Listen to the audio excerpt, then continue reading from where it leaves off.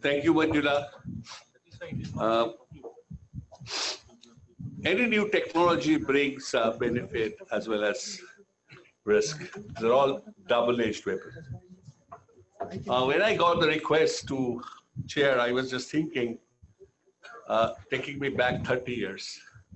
When human genome was announced, big discussion, ethical, legal, social issues, how confidential it will be a problem, how right to know, right to refuse to know. So I have been part of that genome debate, and I had the privilege of participating in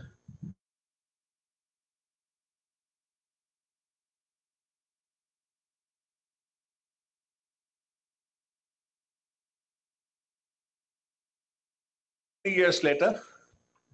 If somebody asks you, would you like to have a genome? You say, yeah, it's a fashion statement. I've got my genome done. Would you like to make your genome publicly available? I'll be surprised to tell you, 100 people, 90 years plus, in India have voluntarily agreed that they have no patient, no disease, they are healthy, they wanted their genome to be used for living health well. And they are not very educated, but they have given it open. It's available in my institute, IJB. So what I meant that AI brings the same thing, right? How do you handle artificial intelligence? I know Google is sitting in this room, somebody from Google. Yes. Who actually knows me and Vasanta is sitting next to each other because both our phone are co-located. So I don't know today, invasive world of knowledge, the way technology has invaded in our personal life, how much we should worry about confidentiality and other issues. You know, these are big debates. As long as we don't do harm to each other and we don't use the technology for negative purposes. And this debate was in 40s about atomic energy. And even Albert Einstein could not stop the bomb to be dropped, although the scientists built it. So when it came to Human Genome Project, scientists were cautious. They made sure that nobody owns the intellectual property. So same way, I think there's a time today to ask how do we use this super powerful technology for the benefit of the people and not monopolize and colonize using this technology. And I think that's a challenge. I'll leave it open to Vasanta to start.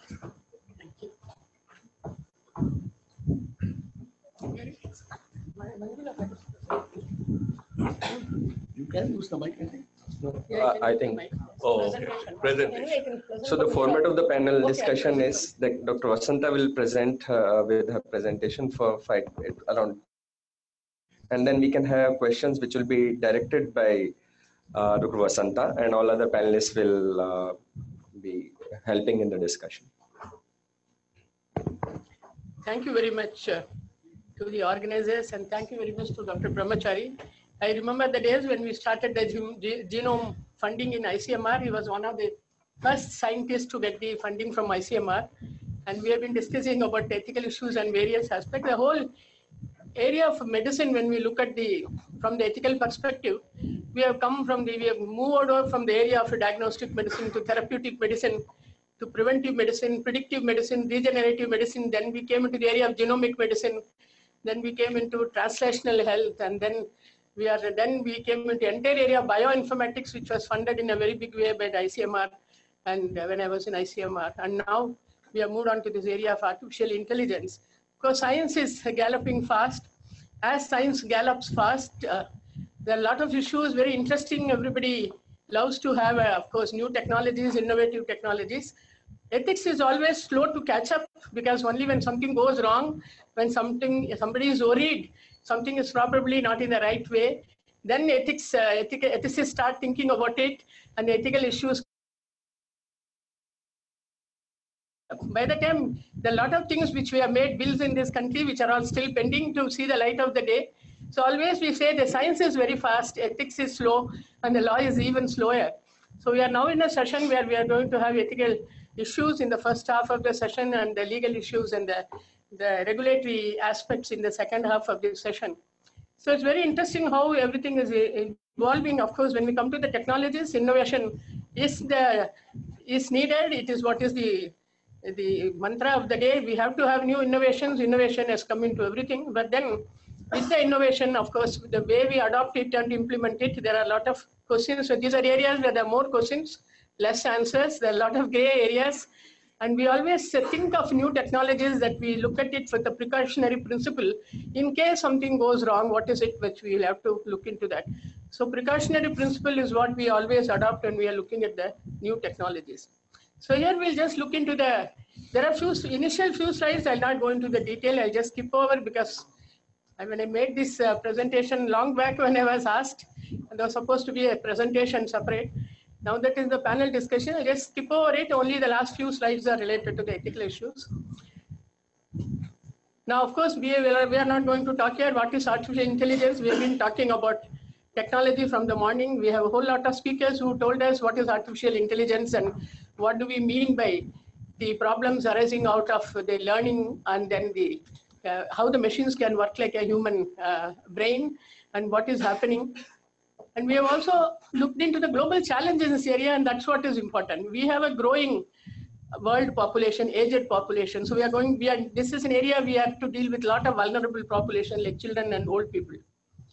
Of course, there is definitely, we heard many percentages, people talking about the different service providers that there is going to be a lot of provider shortfall, which is where the machines supposed to come into intervention to see that we take care of that shortfall, to see that nobody is deprived of the healthcare that is needed by them. Of course, a developed world is already an aging developed world. We have more younger people in the developing countries than in the developed world.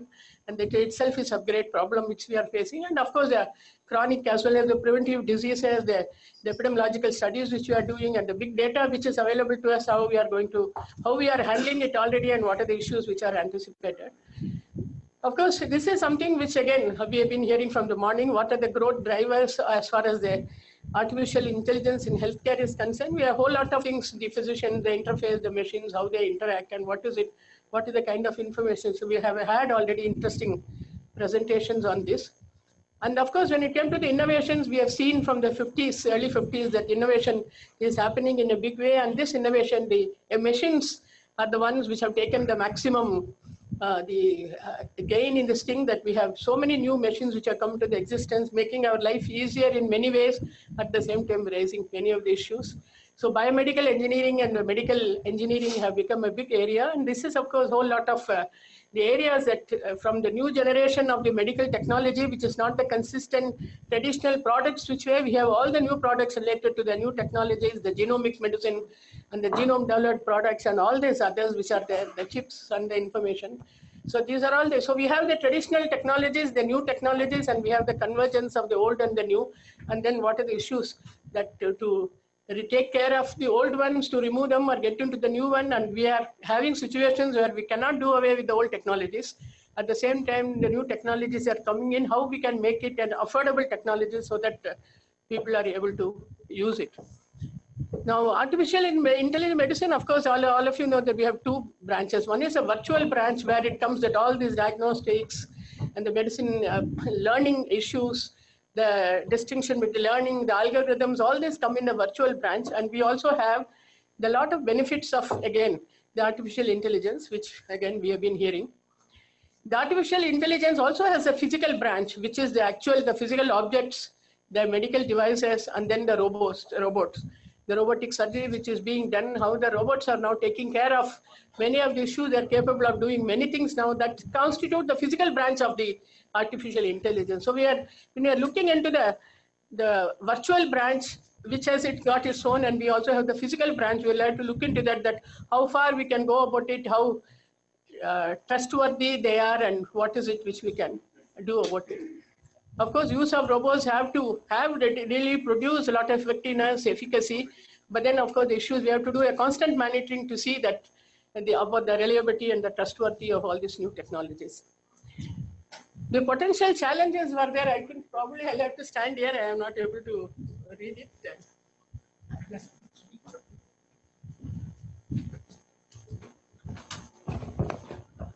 So when we, oh, this also.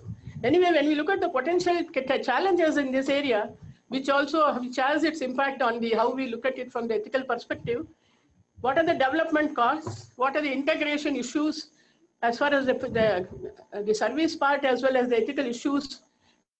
The reluctance among many medical practitioners to adopt the AI technology because of fear of replacing humans, the data privacy and the data security issues, the mobile health applications and devices which are using the artificial intelligence, and the lack of interoperability between the various AI solutions is a major issue at the moment. Then, of course, the data exchange, the need for continuous training by the data from clinical studies. What is the incentives for sharing data, which we had that many hospitals refuse to share the data. We had this presentation in the morning. So while sharing data is important to reduce the cost as well as the time frame, but it also raises a lot of issues which people are not willing. So the incentives for sharing data and the system for further development and the implementation of the entire AI system. And all the parties in the healthcare system, the physicians, the pharmaceutical companies, and the patients, they all have their greater incentives to compile and exchange information if we want to have a holistic system. And then, of course, we have to look into what are the state regulations, what are the central regulations, and we do have any regulations at all in this area. And if regulations are there, we'll have to see that there's no distinction between these regulations. Of course, we are going to have the next session on regulations. So rapid and iterative process of software updates commonly used to improve existing product services. So updation is taking place in such a great speed that itself is a big issue as to which one do we use, which one do you avoid, and what is the one which is to be scrapped and to be accepted. So we have this whole lot of challenges. Of course, industry faces a lot of challenges, which I am not going to the details of the industry's challenges. But the key takeaways is, yes, artificial intelligence will enable preventive and precision medicine. It has its positive effect. It will improve patient experience, access, and outcomes. It augments the intelligence of the clinician and remove the non-value added work many times so that the clinicians can concentrate more on the clinical work of diagnosis and therapeutics. It creates increasing opportunities for corporates, clinical co-creation and innovation. It answers, of course, global healthcare challenges, create the perpetual global clinical trial, what it is, how it has to be used, and it allows us to know our patients like never before. As we say that we have more thorough information about the patients than what we had before because of this technology. Of course, as we all been hearing that a lot of initiatives have taken in the recent years about developing guidelines for artificial intelligence and ethical and legal issues. Many agencies, many countries are in that. So we have the UK Government Centre of Data Ethics and Innovation last year. We have the Ada Lovelace Institute of Nuffield Foundation, which has come out with its own guidelines. Partnership on the AI between Amazon, Apple, DeepMind, Facebook, Google, Microsoft, IBM, so all the great industries are all now involved in artificial intelligence and coming out with guidelines. IEEE Global Initiative on Ethics of Autonomous and Intelligent System from 2016, it's happening. Of course, the Asilomar started the original on biotechnology issues in 1976. They also have come out with the Asilomar, the Artificial Intelligence Principles developed in 2017. The House of Lords Select Committee on Artificial Intelligence, the European Group on Ethics and Science and Technology has come out with the guidelines in 2018. And of course, more recently, Dr. Soumya Swaminathan was also referring in the morning that there is a WHO consultative meeting on artificial intelligence this year. So we see that in the last 2-3 years, there is plenty of efforts are going on in this area of looking into the ethical issues. It's not about artificial intelligence as a whole, it's happening for many years. Just looking into the ethical issues pertaining to this new technology and its adaptation.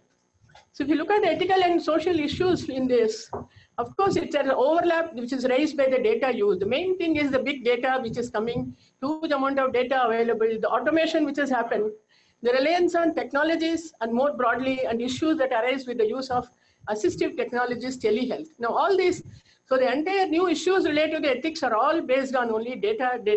So all experts who have been working on the genomic data, working on big data, huge national surveys, and they're the ones, and this data is the one which has now come into this whole category. The issues are, have we looked at the reliability and the safety of the data, the transparency and the accountability, what is the data bias we should have, we have, Are we fair in the dealing with this? And is there any equity issues? Is that some are getting more benefited and those which are underprivileged as it is, they have problem, or they are not able to access to the new technologies? Are we depriving them more? So is it balancing the equity, or the do's and haves and have-nots are increasing in this because of these technologies and the available issue in inputs? What are the effects on patients? What are the effects on healthcare professionals? What is the trust? Total, of course, the whole technology depends on trust which we have with each other, with the technology and the available data, people handling the data. Is the trust is complete? Is it 100%, or there are doubts about it? The data privacy and, of course, security, data integrity, these are major issues regarding the data. There can be malicious use of artificial intelligence. Any technology, when it comes, why we are more worried is, we are more worried about people who are using it for the wrong purposes, starting from atomic energy. We are almost always worried about the people using it for the wrong purpose than the right purpose. So here also it can happen. There can be malicious use of artificial intelligence and information for wrong purposes. And of course, the most important challenges of governance. How do we control all these things? How do we monitor? How do we implement? How do we monitor and keep track of what is going on and where possibility of something going wrong? So the challenge of governance is something which is very important. This is, of course, the European Commission guidelines. Many of you would have read it, and many may not have read it in this audience. So I just thought that since this is the latest which has come out, this is on guidelines for trustworthy artificial intelligence, which is issued by the European Commission in 2018. And they say that ethical principles on artificial intelligence is you develop, deploy, and use AI system in a way that adheres to the ethical principles of respect for human autonomy, prevention of harm, fairness, and explicability. Acknowledge and address the potential tensions between these principles. Principles remain the same. Principles don't differ. We always talk of autonomy, beneficent, non-maleficent, justice. But the principles remain the same. Application of these principles and the tensions between these principles, when one principle is taken care of, there is always the other principle suffers in the process, and that's what we'll have to see. So you have to pay particular attention to situations involving more vulnerable groups such as children, persons, disabled. So you have the whole list of vulnerable groups who are coming into the picture now with these new technologies. We'll have to see that, because vulnerability is a major issue as far as Helsinki Declaration is concerned, as well as the WHO guidelines, and even in the ICMR guideline, we have a separate section on vulnerability in the 2017 guidelines. So vulnerability is one of the major issues, and that's one group which gets affected in this. Acknowledge that while bringing substantial benefits to individuals and society, the AI systems also pose certain risks and may have negative impact, including impacts which may be difficult to anticipate, identify, or measure. Example on democracy and the rule of law, distributive justice, human mind itself, which may change. Adopt adequate measures to mitigate this risk when appropriate, proportionally to the magnitude of risk. Then the net is that you have to do a continuous risk benefit, which we always say for all our technologies, you have to do a continuous risk benefit assessment. And this is a technology where it is, since they're constantly changing new things, we'll have to do a continuous risk benefit or a benefit risk assessment where benefit should be more than the risk. There are 7 requirements to have a trustworthy artificial intelligence. That is, ensure the development, deployment, use of these systems where human agency and oversight has to be taken care, technical robustness and safety of the techniques, privacy and data governance, transparency, diversity, non-discrimination, fairness, the same things explained in different ways, environmental and societal well-being, and most important is the accountability of people who are handling these systems. So we have to consider the technical as well as non-technical methods to ensure the implementation of these requirements. So this is the last slide. Recently, it's a very interesting publication has come in the Nature Machine Intelligence, October 2019. And it's a very interesting article, which says what they have done is they have looked into 84 publications on ethical guidelines, which are available at the moment in the world. Looking at that 84 publications, they have tried to find out which are the ethical principles which are being mentioned more frequently in these guidelines. And if you see the left and the right side, you have more than 50% what they are telling.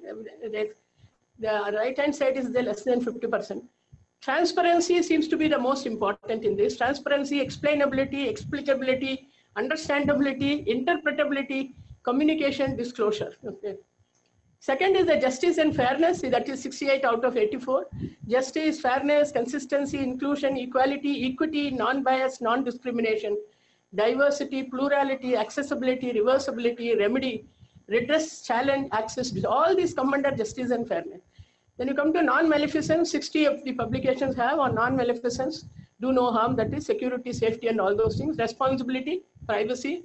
We go to the other side, of course, beneficence, trust, sustainability, dignity, solidarity. You know, these are all explained as the ethical principles, ethical issues when one has to, we keep constantly in mind when we come out with the guidelines, when we are looking into this, how do we evaluate the proposals and on this. So I'll just stop with that because these are the issues which are there. I have the other panelists. Each one will take up the different aspects of this ethical from their own perspective, and they'll be able to explain more.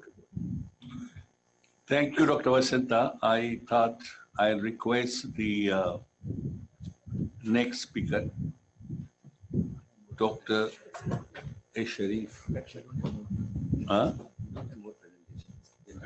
Just give your comments. We have no more presentation. I'll request Sharif, and then I'll ask Naomi Lee, and then Nandini Kannan and Roli Mathur, one by one. So we started with the lady, then have a man, and then we'll have ladies. Gender equality. Thank you, sir.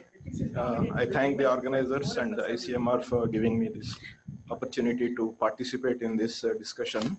At the outset, I want to clarify one thing, that I am actually a techno-buff, and I have started programming from my first MBBS. That was about close to 40 years back. So later on, if I sound as if I am against AI, that should not be misunderstood. That's why I'm clarifying this. Okay. I am also looking after the IT division of AIIMS. I am heading the IT division, and because of that status that I'm holding, I just have to clarify one of the points raised by a speaker earlier in the day, who said that the resources in AIIMS are underutilized because of no show up. I didn't know that. It is the super overutilized. No, yes. Here I want to clarify here that see the fallacy in the data.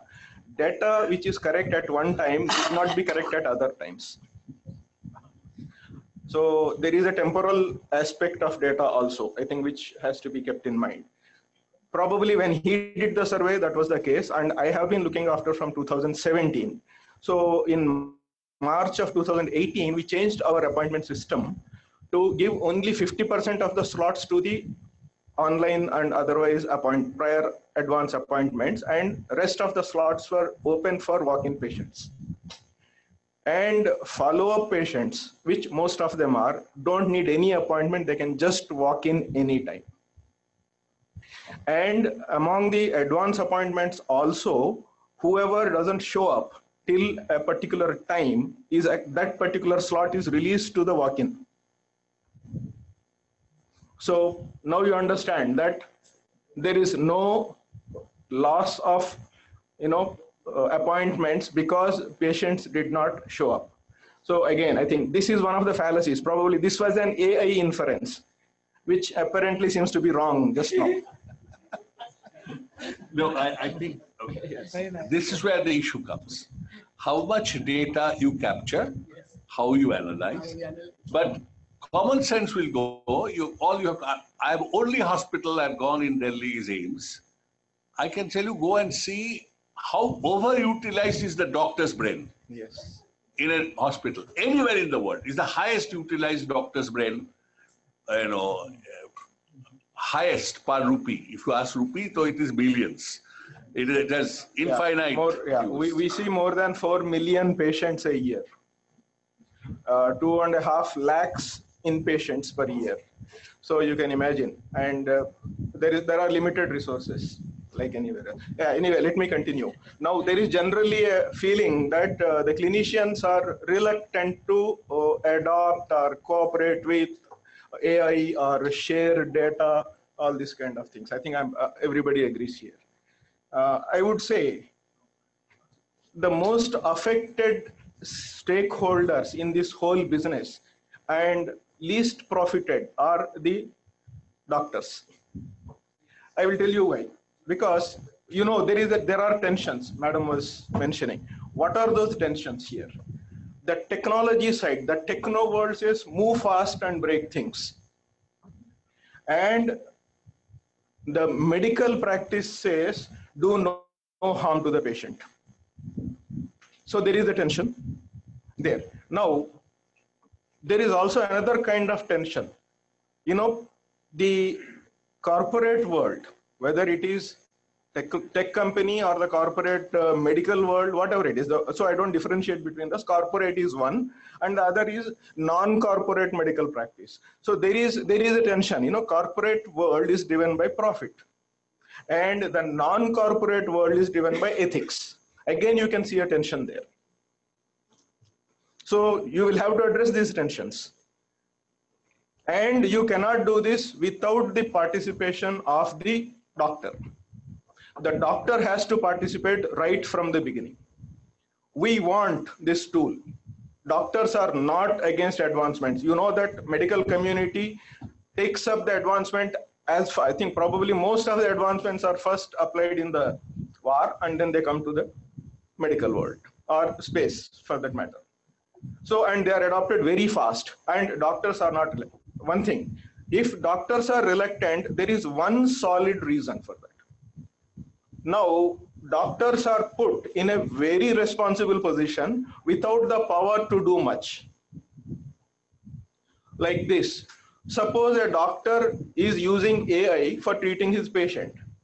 When things go well, the credit goes to the AI. When things go wrong, the doctor actually gets bashed up. Now the public doesn't understand machine accountability. They don't go and break the machine like they do in India. You know, they burn buses and they do all those kind of things. Probably I don't mind that. As a doctor, I'm representing the clinician, right? I hope you understand this. Accountability without any power to modify, and he doesn't even know how a particular decision is made. Same, that black box. Make the black box less black. So you better give mechanisms which will actually explain. At least the doctor should understand how decisions are made. So now this accountability, this is the issue.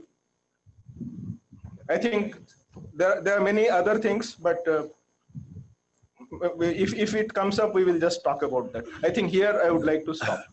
Thank you. What I suggest that subsequently all of you make one point and pass on. Then we can get back if we have time. But yes, because time is little limited. Dr. Naomi, please. Yes.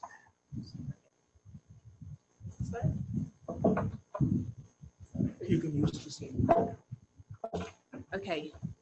Well, thanks very much for the invitation to participate in this really interesting panel. I'm allowed to make one point, so I'll make it quite quickly. But essentially, what I understood from your presentation this morning is that we already have a number of ethical frameworks, but I think where we, am I too quiet? Okay. Okay, we already have a number of ethical frameworks that are emerging thinking about AI. What we are now all kind of scrambling to do in different ways is to apply this to our own particular circumstance.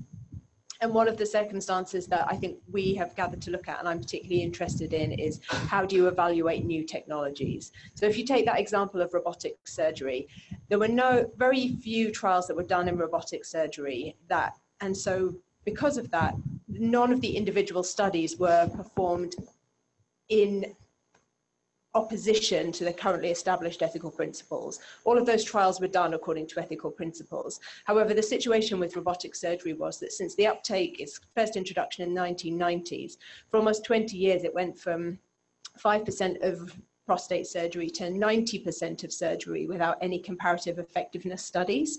So a technology that was incredibly expensive and nobody knew whether it worked better or not was taken up, not because studies were done against ethical principles, but because there were no studies done. And so what I'm interested in is when we're thinking about establishing a framework for evaluation, how do we build in those ethical principles? And so for me, one of the ideas that's come from this morning, has really been, we all see this enormous potential, and we're all here talking not to be the kind of naysayer, but how do we establish a framework which to some extent applies the brakes, but also to some extent provides the platform to speed up, to scale up, and to establish the trust of clinicians.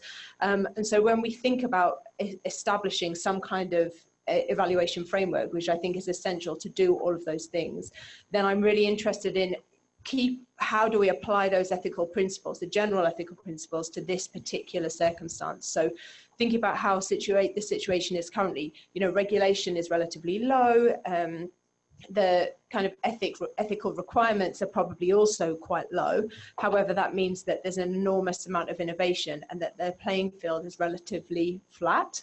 I think what we see, for example, if you think about a drug clinical trial, then the regulatory requirements are high, the ethical frameworks are high, and the cost is high. So the playing field, especially when you think globally, is less flat. So one of the kind of principles that I think when we're coming to talk about an evaluation framework is how do we maintain this situation, but also applying ethics and some of the kind of breaks. I mean, just to mention that of the research that we've published at the Lancet, one of the few papers that we've published in AI is actually from India. And that for us was just so exciting because, when you think about how much research we publish from India, it's not a huge amount.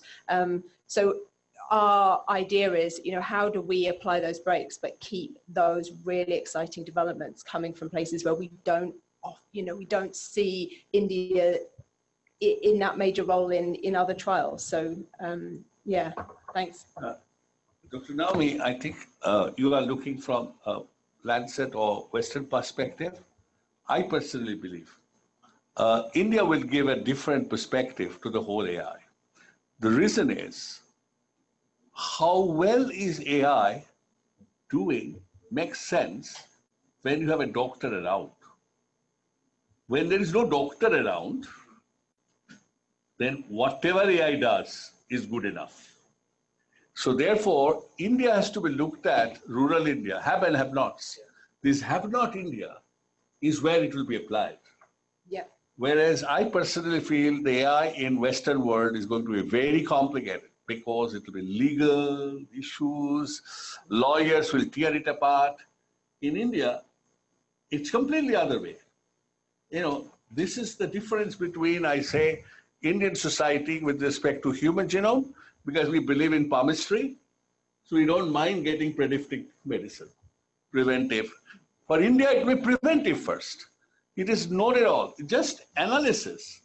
You get a doctor's advice. You don't need Dr. Anurag Agarwal to be telephoned. Anurag Agarwal will be available on an Alexa box in a rural India. That's the future. I think that's such an interesting perspective, and definitely I've heard that before. And I completely acknowledge that, obviously I'm a medical doctor, but my background is absolutely in that kind of high income setting. I think where we feel cautious to some extent is that we have kind of at the Lancet lived through that era where lots of the drug trials were done in Africa. So for exactly that reason of kind of, well, there's nothing, so whatever we can give is a benefit. So I think there's a kind of element of caution there where you say, yes, as long as we have some idea that it's working to deliver benefit, because what's exciting is when you use India and, the kind of the young population, the size of the population, the amount of data to do exciting things. What's less positive is if you kind of, India would end up being that test bed of something which, then goes on to high income settings. That kind of is less comfortable. Yeah, that's very important because in today's era, we can't compare a drug with a placebo. No. You have to compare drug with another drug which is of standard. So something similar, I think Naomi is trying to tell. And we should be looking at a balance. Yeah, but I still believe the difference is zero. I don't know how many of you lived in village of India, has seen a hospital in India at village. You'll realize there's zero doctor. When there's a zero doctor, right, can we replace a machine which will at least help in telling, go to a doctor? You need to go to a doctor. You need to go to a district hospital. How do we, that's where the challenge is, and that's where you need quality data. Go ahead. Maybe to add to that, I just visited Portugal and some people that developed a skin lesion app there, and they told me that they showed it to a doctor, a skin doctor, and they said, well, it's not yet verified, it's not yet approved. And he said, well, I still use it, it's better than what I got. This is also some effect that we are observing. Like it hasn't been even approved, and doctors just say, well, I still use it, I think it's better than what I got. It is similar to the, the famous 076 anti-HIV trial in Africa. The entire ethicists of the world were up against it, that, unethical trial is being done in Africa, it should not have been done. But the African government was very sure. They said, we don't have any treatment for our patients, or they are simply dying. For them, even a partial treatment which is being is good enough. Actually, they are getting something. We don't think it is unethical. They approved it. The entire world was against them, and the entire guideline, HIV guidelines came only because of that trial. But the Africans were very strong. They said, we don't have anything for us. This was good enough. Why are you people telling it is wrong? It's something similar to that. Where there's no doctor to treat, any treatment which is available is welcome. So a different perspective, ma'am, I think I should put in here, because we all think, we all agree that many of the places in India doesn't have a doctor. But then putting this kind of machines and this kind of algorithms, I may sound a little pessimist in this area, but isn't it's going to increase the difference or the distance between the doctor and the patient? Because if this happens, because people will continue to increase belief in these machines rather than in doctors, it is going to be a very dangerous situation. So we have to develop a system where you use a system up to the diagnosis part, and then you'll have to have a method by which somebody looks at it and sees that what is there. So you'll have to develop an interface between that. You can't totally say machine will diagnose, will treat, do everything. So either of the two paths are not good. There has to be balance between the two. Yeah. We'll take the Dr. Nandini, and then we'll go ahead. Thank you very much. Full disclosure, I'm not a doctor who is of any use to anybody in this room. So I'm a statistician. Very useful from a data perspective. So I'm a statistician by training, and just as a quick background, I came from the National Science Foundation, and I'd done some work with the National Institutes of Health around data science, AI, and machine learning. So it's an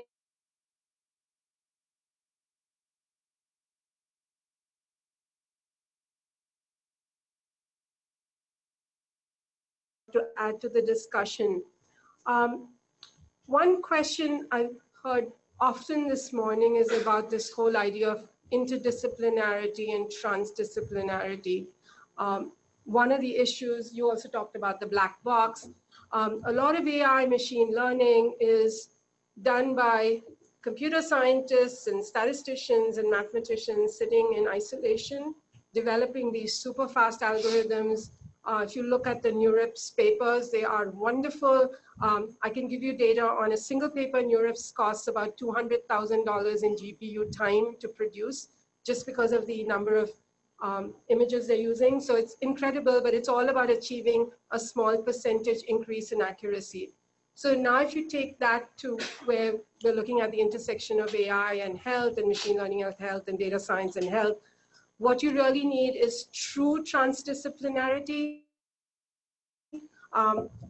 I see a lot of medical doctors here who have a fantastic knowledge of data science, which is incredible, but I would flip the switch on the other side and say most data scientists, and I'm going to make generalities, and somebody in the audience is going to say, no, I understand enough about the medical field. You need people to work as a team. And often the black box happens because you have algorithms that are repurposed, that are not explainable, that are not fair. So if you apply the FAIR principles to AI, I think that's something as policies and as governments and organizations, we need to be talking more about. There's this whole area of algorithmic fairness now that's a fairly active area in machine learning and AI. There's even conferences around algorithmic fairness. So how do you actually find out if an algorithm is fair? And part of the question today I've seen is, it's not just data quality. Data quality is one aspect. In the morning, somebody talked about the three pieces. It's the data side, it's the algorithm, and then it's the decisions that are made. Data quality is critical when you're trying to do something like precision medicine and you're working with massive amounts of data that are heterogeneous. Very few of the algorithms actually look at quality across and between data sets. Some people talked about causal inference. Causal inference and AI is a hot area. A lot of the algorithms do associations and correlations, but they're nearly not talking about causality. And again, that part of what's missing is the transdisciplinarity, having that conversation between the clinicians and the computer science, the data science on the other side. One of the other issues I want to bring up is, the whole notion of data privacy. It's been brought up by some of the folks from Microsoft and Google. Data use, one of the big things that for the governments and for agencies is to develop some sort of open platform for sharing data and having metadata, which I think is something I know some of you sort of briefly alluded to. Unless you have metadata ontologies set up and incentives for people to put in data from different trials, you really are not going to harness the power of AI. AI needs huge amounts of data. Just having a population of the size of India is not going to be enough if the quality of data is not there. So unless you have randomized clinical trials and use AI to develop those types of trials, have those sort of data sets available, curated, because it's not just putting the data out there. Somebody has to curate and maintain those data sets, make sure you have interoperable systems. Those are all sort of platforms you need to put in place for data science and AI to be, the power of that to be truly realized. And I'm all for transdisciplinarity. One thing I would urge in all the conversation of research and AI, we haven't talked about the workforce. How do you train clinicians to understand how to use these technologies, understand what the predictions are actually doing, so it's explainable AI. On the other side, data scientists need to be taking more ethics courses. And at NIH, they actually developed a curriculum. They had clinicians and biomedical researchers, and they developed ethics courses for them. But there are also ethics courses for data scientists. Thou shalt do no harm with data. I mean, you take your Hippocratic oath that many of the doctors in this room know so well, and you take every word there about patients and change that to data. There is a tendency with a lot of data science to just speed up algorithms, but a lot of that involves tweaking. I'm going to use the word very broadly. So algorithmic fairness is a way to get around that. So that's an area where I think AI and people who set policies really need to enforce how you can actually get explainable, transparent AI metrics and definitions of uncertainty. So that's sort of my plea to the room. Open access, shareable ontologies, platforms for sharing, and then requiring explainable and fairness in AI through sort of defined metrics. So I think I'll stop there. Thank you. Can I request Rolima? Thank you, sir. At ICMR, many of you would be aware that ICMR, being the apex body, has always played a very leading role from a long time in setting up the ethical requirements and guidelines and standards in the country. And we have the National Ethical Guideline for Biomedical and Health Research, which was released in 2017. And of course, that is in relation to biomedical health research and not in relation to practice or healthcare. But in the guidelines, the issues there have been already addressed related to, of course, the ethical principles would remain the same. And there is a special section which talks about data and data sets and biobanking, where how the data need to be acquired, how it needs to be managed, how it needs to be shared, and how it has to be, how collaborations have to work, have been discussed. So some of the principles, of course, can be drawn for those guidelines, but then we all understand that as science is evolving so fast, there's a need for regulations and guidelines also to catch up with the technology platforms that are coming. And talking about ethics in the area of AI, we have to be, there are several adjectives that we have to keep in mind, because when we are looking for a country, like from the Indian perspective, if I speak of, we have a very diverse population, as like Dr. Bhatt Dr. Sameer Brahmachari mentioned that India has a different set of problems where we have people, we are talking about countries which are dealing with low or middle income range countries, low resource countries. The settings of the populations, the cultural and social requirements may be very different. The way the educational status is, the way understanding of the population about artificial intelligence and its use in healthcare is maybe very misleading or may not be inaccurate. And therefore, when we build up these systems, we have to work along with the populations to see what are the needs and requirements of the country, keeping the human element in the center. When we develop the technology, it's very important to talk about the human interface as the primary importance and to make sure their rights and are safeguarded. And there may be issues related to concerns, or if there are any issues related to liabilities, if there is any harm that comes to them, then how do we take care of this? Who will be liable? So those are the kind of some of these other issues that we have to see. And when these systems are evolved, we need to build into monitoring and oversight, because when it is done in a research setting, we know there is an ethics committee, but when we are talking of healthcare, there is no ethics committee, there's no monitoring system in place. So how do you ensure that there is adequate oversight or monitoring and the liability clauses are taken care of? And to ensure that the technology is used in a way that there is sustainable growth and inclusive growth, where different populations can also be taken into consideration. So that. Thank you, Dr. Roli. It just reminds me that how many of us use Google, all of us, right? And very often we realize that you can't take a right turn because there is a signal that's come. But do we fire Google? We keep using Google. So my argument is no regulatory will work. People will decide. Future is not in the hand of government or regulation. It is people who will decide to use the tool or not to use the tool. Now, I'm sure Mahajan Clinic is not there in interior of Bihar or Orissa.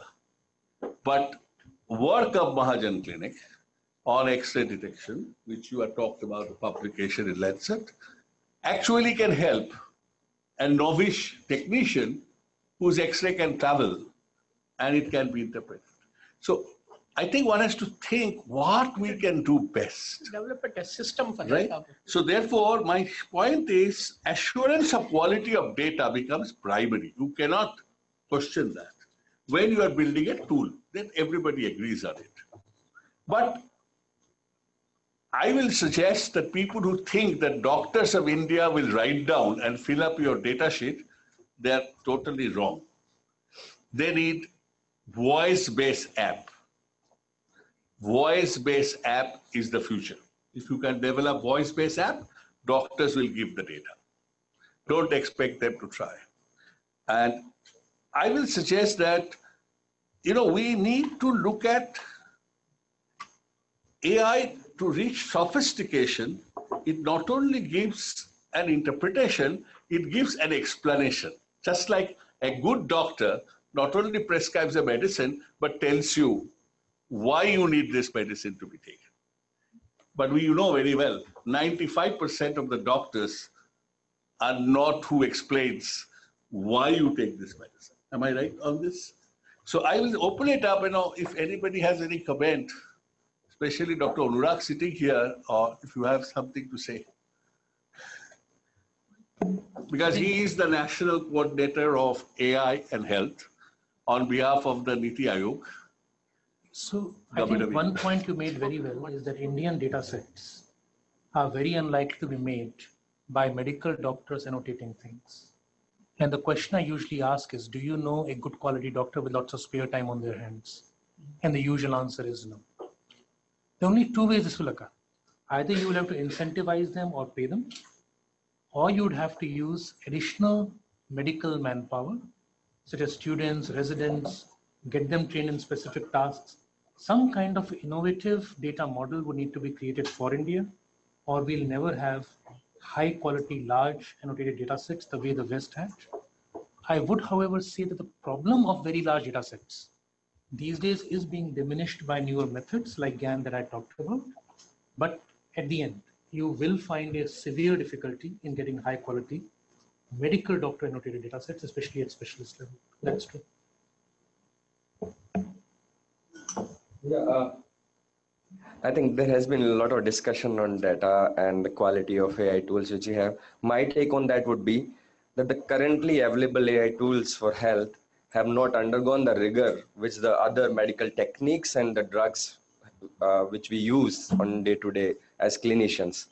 So as a clinician, I think it is very important for the AI community to bring that trust in the system so that the clinicians feel more secure in using the tools, because at the end of the day, who is responsible for the diagnosis or a misdiagnosis? Is it the developer or the clinician or the researcher? That remains the question. And I think from this panel, we should be answering that question, and that should be the aim of such discussions from ethical perspective. Here is the question. So I have a question to the panel, because I would like things to be practical. Okay, at some point I would like to have a guideline that helps us to do also an assessment whether or not this is ethical or not. There are certain aspects of ethics that are based on opinions and law, and then there are aspects on that are ethical that can be quantified, like is a certain population sufficiently included or not. That can be a quantifiable thing. So, and then there are AI tools that provide us answers, like explainability tools or uncertainty quantification tools, etc. So in order to make a step forward in this field, shouldn't we start, categorizing the ethics aspects into either this is an opinion thing, or this is a legal thing, or this is a quantifiable thing? And if it's quantifiable, how do we quantify it? What are the thresholds or the steps? And then also the other one is, which AI tools are the ones that serve ethical purposes to validate it's ethical, etc. Wouldn't that be an exercise that we should be doing? Yeah, I think it's a very good point. What applicable? And that's what is the issue. Are we discussing about a device or discussing about the application process? This question comes every time when we come up with a new technology, its predictive power and potential risk of failure. I often say that isn't it blood pressure measurement has certain amount of fuzzy logic by which you take a decision that your blood pressure is actually responsible for giving some medicines. I will say the AI, I want to give one example where ICMR and Indian Health Ministry spends $1 billion for last 10 years, 15 years, till 2000, from the DOT program of TB. We screen 40 million patients, spending $10 a patient, $400 million, and we pick up 1.9 million patients and still miss about 1 million patients. If you have to do this whole, you need to screen 100 million patients at $1 billion cost. Now, if you want to get all of them, the point has come now here. Can you give me a device where I can see presumptive patients and send to for test based on AI-based, cloud-based cuff using a mobile phone, right? That is needed. That's a real solution. I am not starting treatment on that, but I am only finding the patient who can be reached to the nearest DOT center. This is India's first requirement. How do we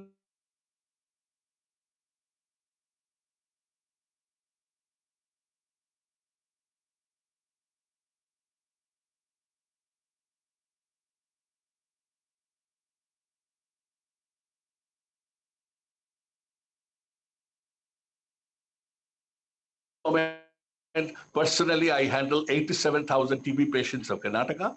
I have 53 million patients data of Karnataka. I look at digitally. So I give this challenge. Anybody comes up and gives, we'll be delighted to take it up. Dr. Pritesh, we will talk about it.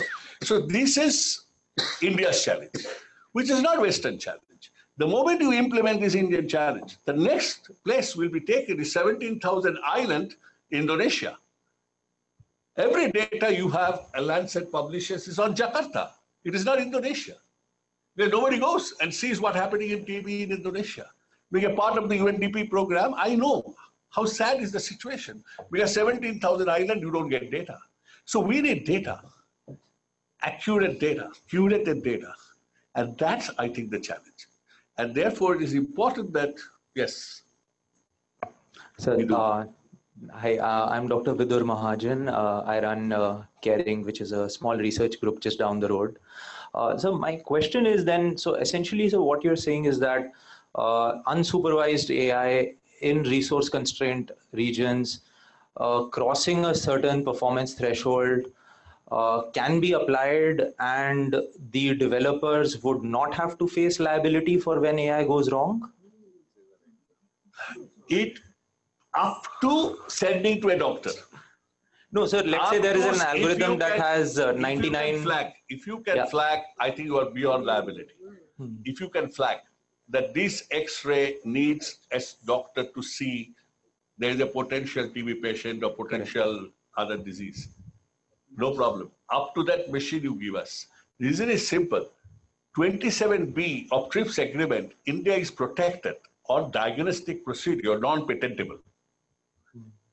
27B protects us. Any diagnostic procedure, non-patentable in India. If you follow. So therefore, anybody can develop any patent is non-applicable to India. That's interesting. So you have to use that loophole and make sure you make it inclusive. Otherwise, it will become very expensive. No, but sir, false negatives will, so we spend a lot of our time figuring out a 100% negative predictive value. At your point, yes. At your point, if the X-ray is coming from rural India to you and to say, go to the district hospital to see the doctor and a specialist, yes, but then there is no radiologist in the village. So it is as good as a general physician is talking about a radiologist's job. So you have to That is develop at a bad. system of referral and seeing what it's done. You can't say mission will decide. Yes, I think we have to close this session. Yeah. Just, I think probably I think now we have to last comment from Dr. Sharif, and I think we'll have to close the session. We are already 10 minutes over the schedule. So now it emerges that we have to look at the ethics to be framed at three different levels. One is a public health level. Probably they can be a bit lax, like the chairperson has suggested. And the second may be a doctor-mediated AI solutions, where then when things go wrong, they may go wrong because of the faulty content or because of the wrong usage by the doctor. Okay, so those things have to be addressed. And then unattended AI, which is direct AI to the patient. And then when things go wrong, like false negative. See, X-ray film needs to be referred to the doctor, but the AI missed it. That is the situation. So I think we will have to look at ethics from these points of view, three different points of view. Sir, I would just like to respond to Dr. Vidur. Dr. Vidur, it will never be an unsupervised. So the healthcare worker is there who's getting support of an AI tool to get the interpretation.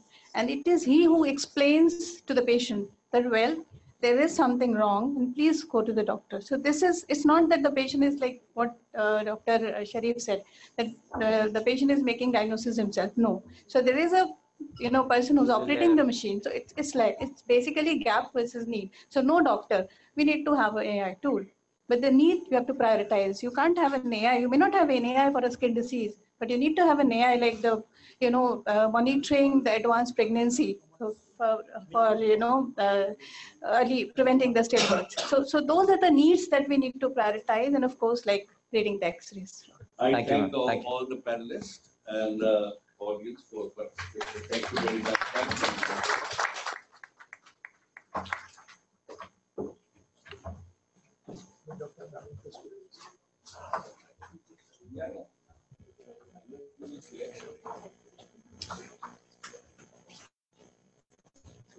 you.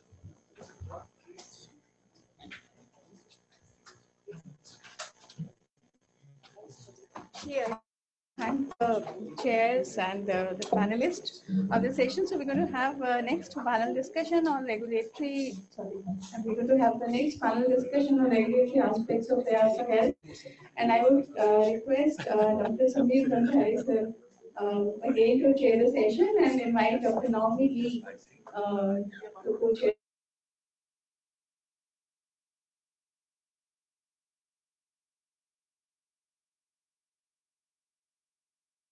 Mr. Matthew Wilford from Common Health Malaysia, Ms. Deepa Tyagi from Telecommunication Engineering Center India, and Dr. Manushree Valpandia from ICMR.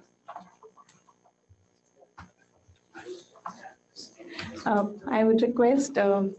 Sameer sir and Dr. Naomi to start the session.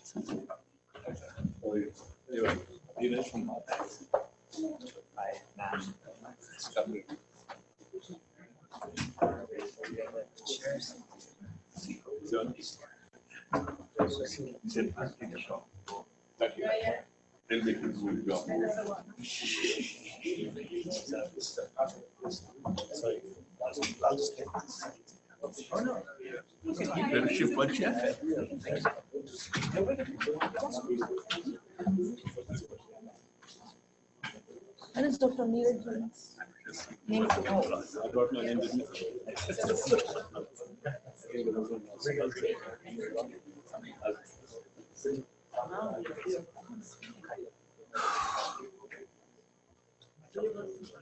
I don't know whether to thank Manjula, but again, given the job, I understand Dr. Somani, drug controller of India, is not available. So I'm doing proxy for him. But I don't mind because I have been part of the drug controllers court team to allow first compulsory licensing. And when biotech, similar thing, I was the member of the drug controller. So I had the experience of bios when the biosimilar came, whether it's Biocon's product, there was so much of hue and cry because we first time went into from chemical molecule to biological molecule. So I'm sure AI will have this. So I request Dr. R.S. Sharma, ICMR Scientology, to start.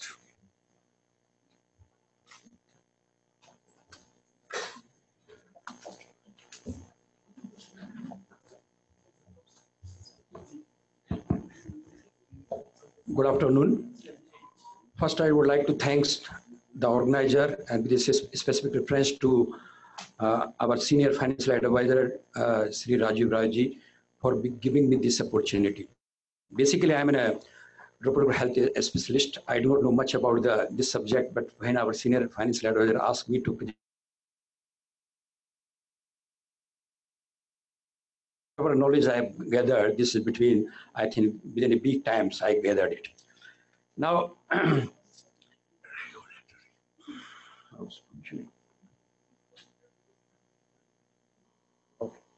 so for the this artificial intelligence is concerned, since morning we have heard a lot about the artificial intelligence.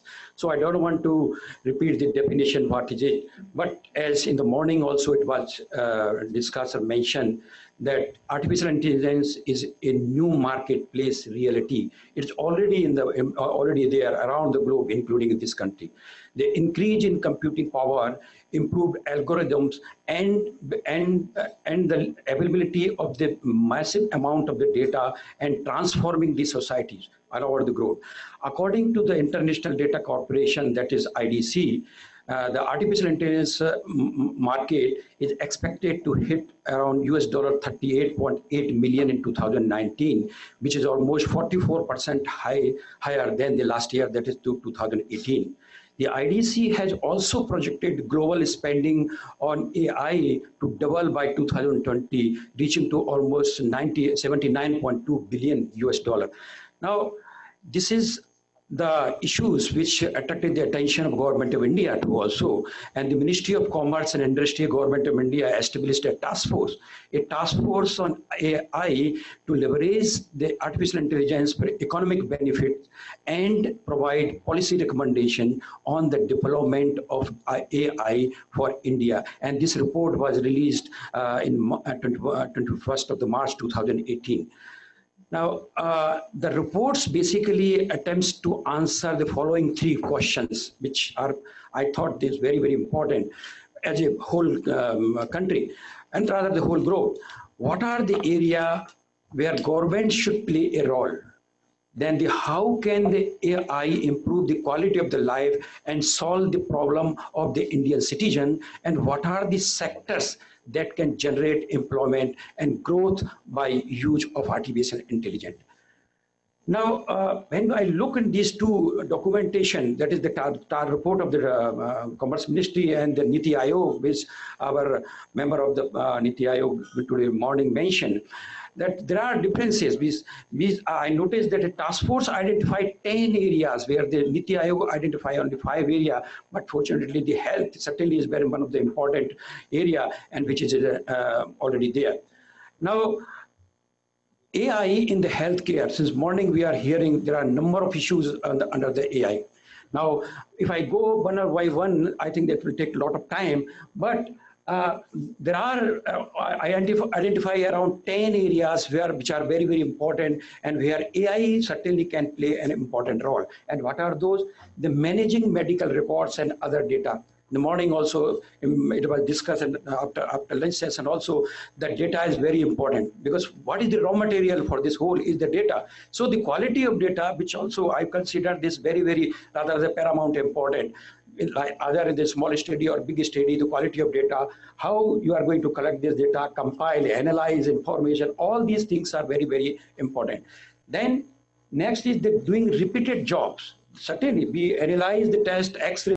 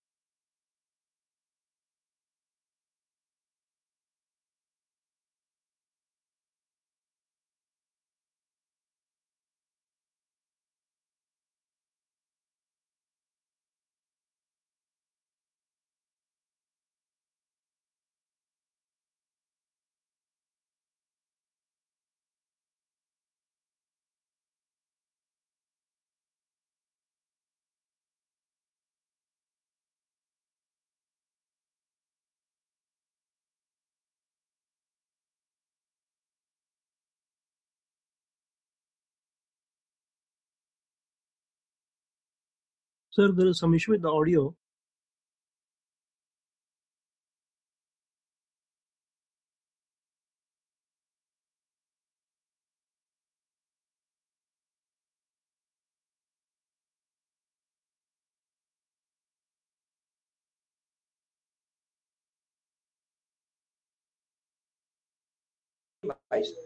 Then the precision medicine, or the personal medicine, the genetics and genomics, Dr. Brahmachari is the expert for that.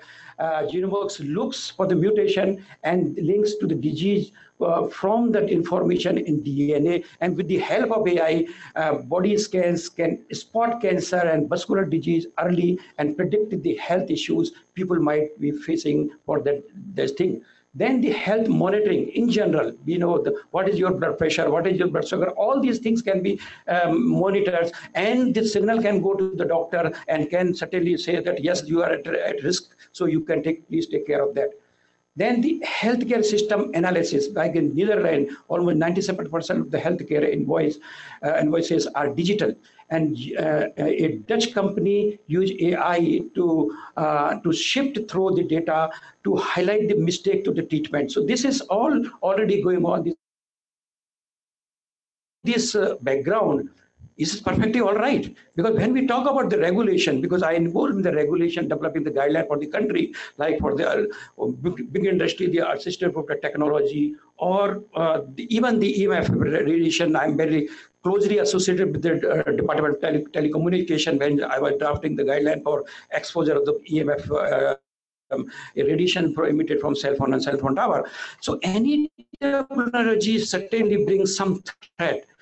So we need to regularize them. So there is certainly a threat for that also. And then this is artificial intelligence in an unregulated environment will lead to a loss of human supervisory control and unfortunate outcome. So that's why there is a need to have a regulation. There is a need to have a regulation. Now, I have designed some question when I was discussing on that part and thinking that what are the possible questions, because I believe that when we talk about or discuss about the regulation is a very big task.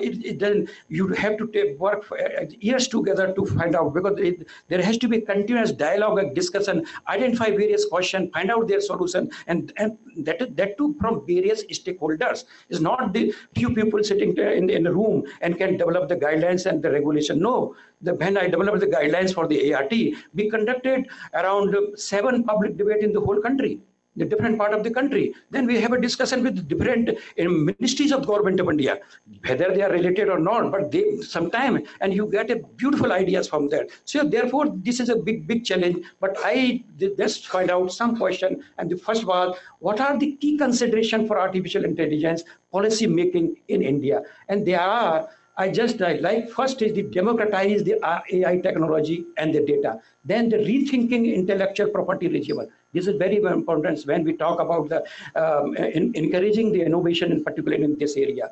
AI data storage and their security, that is also very, very important.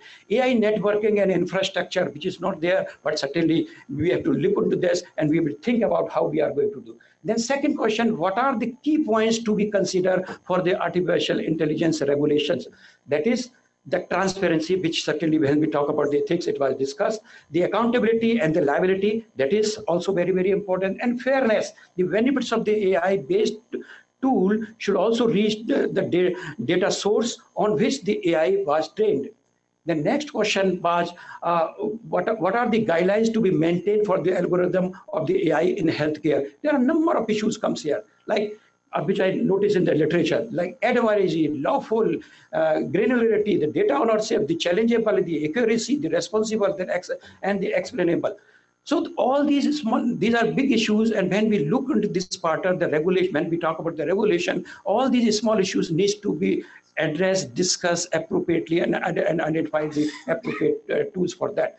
Then should regulations of the product be based upon the process for the development, such as the minimum database standards and clinician involvement, or on the quality of the output? The answer, so far I am concerned, the regulators need to focus on 2 broad issues in the tandem. That is the process correct and the content correct. Both aspects will bring fresh challenges, as AI, by its very nature, is dynamic. Additional aspects are the dissemination of the results and the manner of housing the data.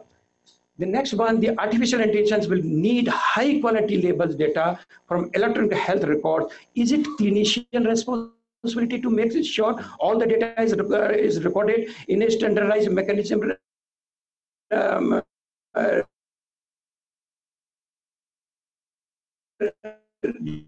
Readable, or who? Then this is programmer responsibility. it, train a machine with the data collected by clinician as per their finer knowledge of their patient. I thought, or the detection of the melanoma using public, because melanoma, like in Europe, is very prevalent, quite prevalent compared to the country like India. But in India, the incidence less, but the death rate is high.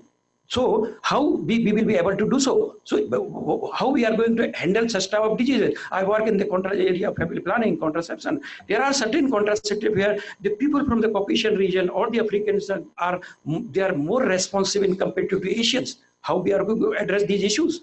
So this seems to me that yes, the machine learning is data dependent. So this can be one of the drawback of this system. But I consider that I think we have to work outside. We have to find out the solution for that. Then on whom will the accountability and liability would be affixed in case of the AI related breach? And the answer generally on the algorithm developer, who is the responsible for that, or the companies providing the services, but depending on the nature of the process of certain. Yeah. Then can the developer of the AI seek protection or their against copyright infringement? Yes, unless a creator had an extensive role in the AI machine or work, they can seek copyright protection.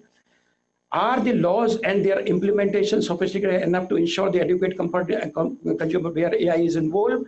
While data privacy law provides protection against misuse of the data, these laws and their implementation may not be sophisticated enough to ensure adequate control consumers where the AI is involved. Should AI notify as the medical device? Yes, because this is, though there are so many softwares are coming, but I think it should be. What type of government intervention is required to stop the misuse of all healthcare? The appropriate certification is required, because this is very important, particularly in the country and the government of India's issue is concerned. The last question which I would like to flag here, this is not I want to escape it, because this is a device. Generally, we are going to use the cell phone or the towers or the desktop, and all are the source of electromagnetic radiations. And we know the radiations are, because I work in this area of electromagnetic radiations, they are to be carcinogen, means they are possible carcinogen. When we are framing the regulatory aspects, then we have to address that issue of the safety of these tools which we are going to create around us or create around the people, particularly in the context of when we know that our people have got a different type of bone mineral density, muscles density, the environmental factor, all these factors are very, very important. Though this answer is very difficult currently at this moment, though the data is inconclusive, but certainly the people has to think in this direction also. Thank you very much. Thank you, Dr. When people say, yes, we're worried about all this, I wonder the risk of living in Delhi with the pollution is few million times higher than the radiation cause of carcinogen on my mobile phone. So you have to understand the context. We are not talking about Sweden, right? We are talking about India, and this is Delhi, capital of India. You understand? So health is a very subjective issue and a relatively living we are doing. This is like a friend of mine that came for dinner who smokes and asked me whether or not processed meat is a carcinogen. Can I ask the next part, I think, as per the list, Neeraj? Okay.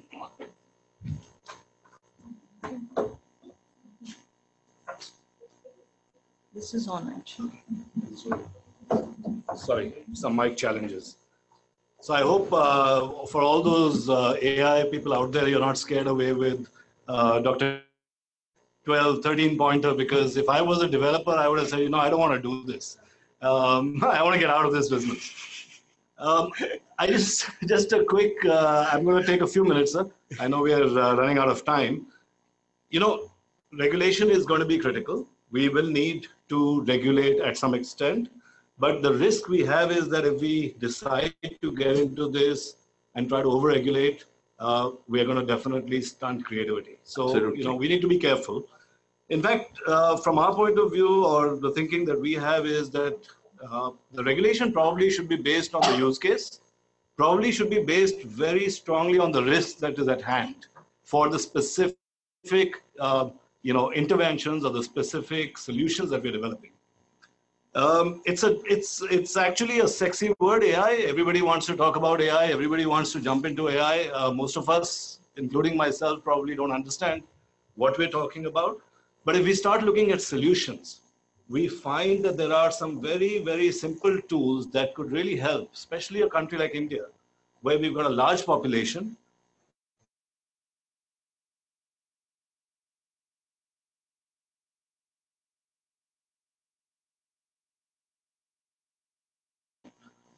But screening, for example, with AI, yes.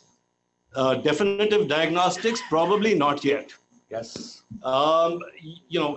Clinical decision-making support, advisory, yes. Clinical decision-making, no, probably not. No. Probably not yet. Not yet. I say yet because, technology is changing every day. Absolutely. And the regulation would evolve also accordingly. So, our take would be that the regulation should be very simple. It should be very encouraging to developers to come in and really get involved, because there is a lot of scope. There is a lot of advantage that a country like India with a large population, with a large burden of disease, we could use some of these tools for that initial screening process very, very quickly and have a huge impact. We could use it, give it to our Ashas who could actually start building some sort of a clinical pathway right at the front end, right where that is. The challenge that we have to keep watching out is for the false negatives. But at the moment, there are no positives or negatives. So if you're talking about an ASHA worker, if you talk about a false negative of 5 or 6 in 100, at the moment, it's all negative. So let's move a little bit. I'm sure as we move forward, the algorithm gets better and sharper, and we can move towards that direction. Finally, I think, if we are going to move in that direction, there is no liability issue that comes in, because we're not doing definitive diagnostic. We're not doing actual procedure based on AI-based thing. So what the regulation should really be looking at is what is the risk of this tool? What could be the advantage? What is the downside? And based on that, let's come up with some sort of guidelines. Absolutely fantastic. I will,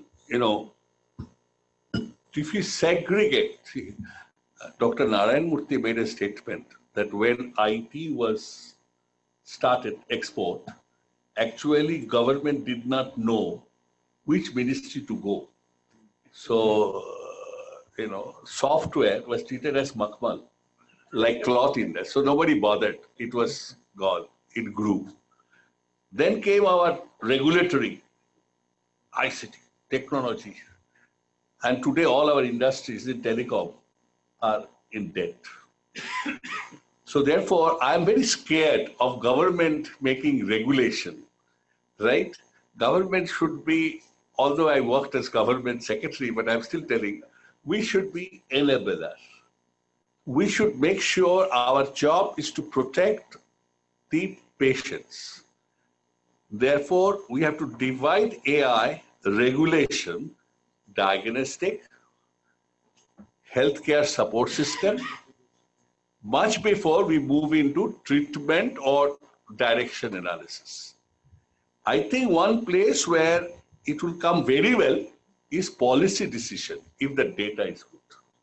So there we don't need, government can get policy to know what needs to be done if you can support with AI and provide the data. So my request next to our Malaysian friend, Matthew Guilford, Common Health. Great, thank you very much. Can you hear me? Yes. Okay, great. So first of all, thank you very much for being here today. It's great to be on this panel as well. I'll try to cover 3 things in my remarks. So one is a bit of just framing of background. What is Common Health? How would it be related to this space? A little bit on what we see as some of the implications around principles on the regulatory side for AI. And then a couple of thoughts on kind of way of work and how we can think about the process from a regulatory perspective. So, just to start by echoing Sumaya during her talk earlier today, I was in New York a few months ago at the UNGA, and the big theme is UHC. And there's a massive ambition around how do we get everybody covered? How do we ensure that everybody has access to essential health services that we're addressing, healthcare financing? But at the same time, if we see the latest report from the World Bank a couple months ago, we have a projected $176 billion health financing gap in 2030 in LMICs. And so we think that that means we have to do three things, none of which are small. We have to change how we pay for healthcare. We have to change how we deliver healthcare, and we have to change how people engage with and define health in their daily lives. And so what I've been working on over the past 5 years, first in Bangladesh, in Dhaka for 5 years now, based in Malaysia, working across the region, is looking at three dimensions. So one is around health engagement. How do we start to change behaviors on health? Second is looking at how can we deliver primary care in innovative ways, especially through mobile phones. And the third is how can we think about new models for health insurance? And if you'll bear with me, I'll talk a bit about health insurance at, I think, 4:30 in the afternoon, right before a tea break. So I know health financing is not the most exciting topic in the world, but it's one that I think can be high leverage. And just to talk a bit about what AI means for health insurance. So we've used AI in a couple different ways. So we built the largest health insurance program in Bangladesh. One is around the front end. So can we use AI to look at things like chatbots to improve that front-end experience of claiming health insurance, tracking where claims are. This has potentially really interesting implications for things even like Oshman Barat, right, about how do we run those programs. The second is looking at fraud, which people don't tend to like to speak about a lot when it comes to health insurance, but it's a serious issue. And using AI to detect fraud so we can manage risk is quite important. So I think in addition to all the other examples that folks mentioned as far as primary care, as far as behavior change, we think there's a real role for AI in health financing as well. Just really quickly, a couple of principles on what that might mean on the regulatory side. So I think it's basically three things. So the first, and this is something, Neeraj, that you touched on, we have to get the scope right. And I think there's a big difference, as the chair said, between clinical decisions, clinical activities, and non-clinical activities. And I think clinical activities, there's a big debate there. That debate should continue. Non-clinical activities, can we carve those out and say, we want as much innovation as possible, as much efficiency as possible? So again, one, get the scope right. Two, I think we need to get the balance right. And what I mean by that is there's always going to be this tension between risk on one side and innovation and accessibility, and I would argue universality on the other side.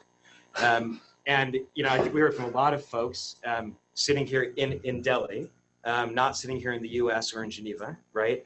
That balance is going to be different depending upon where we're working, and those priorities will be different. And we need to give space for regulators to make their own decisions as far as how we balance that.